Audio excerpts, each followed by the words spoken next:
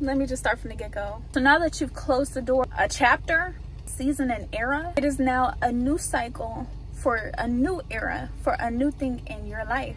This season, this year, is about opening up your mouth to receive a bliss. Last year, I entered into a door of healing. I entered into a door of processing and pruning. So this past year has been, it kicked my butt. That'd be a lot of y'all's story too. The doors are opening, and God is saying, like, open mouth equals an open door, an open opportunity. People ain't gonna know how to bless you if you ain't saying nothing. People ain't gonna know how to work with you if you ain't saying nothing. People ain't gonna know how to do stuff for you if you're not saying nothing. Just like how the Bible says, ask and you shall receive. If you're not asking the Father, how are you going to receive it? God bless y'all.